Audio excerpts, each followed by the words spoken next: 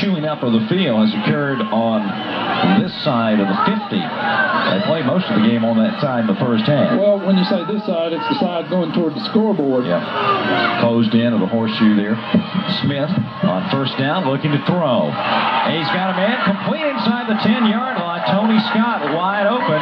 Made sure of the catch and bumped out of bounds. It'll be first and goal Wonders at the 7.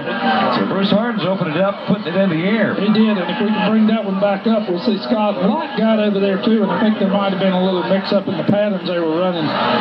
He had two folks to really look at there and throw the football to, but usually you don't see your two receivers that close together. As we said on the tail end here.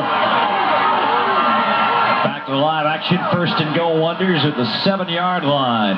Lott with the ball. 5, 3, 1, touchdown Wonders. They're back on top. Got the delay right there again, Randy.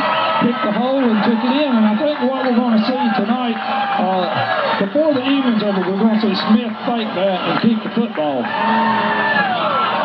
It took exactly 3 minutes for the Wonders to go 61 yards in 7 plays, capped off by the 7-yard run by Keenan Lott. Now the Wonders are up by 1 point.